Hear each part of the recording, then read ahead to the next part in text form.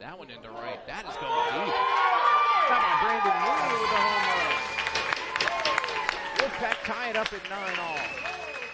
I'm certainly proud of some of the successes we've had, but more so it's fun just to watch guys do something together, to have a singular mission. There's not enough I can say about Coach K. You know, he's a great coach. I love playing for him.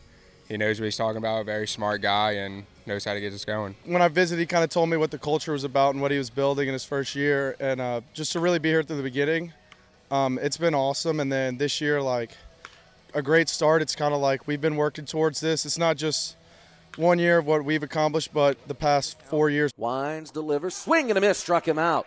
That's Still's first strikeout of the night. I had a few accomplishments last year, and not going to the postseason made those like even more worthless and meaningless.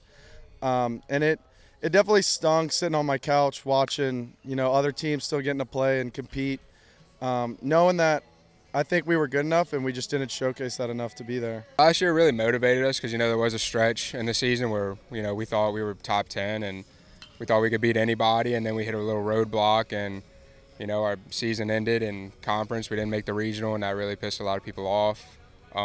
So, you know, we just came out this year and ready to prove something, ready to make sure that doesn't happen again. The disappointment last year in the room when we were told was real, and brought some serious perspective.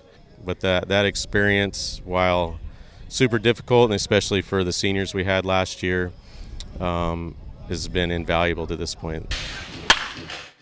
The biggest strength that we have is just we're very balanced. I think we can do a lot of things at a high level. We're not leaning on one particular aspect of our game to win our games for us.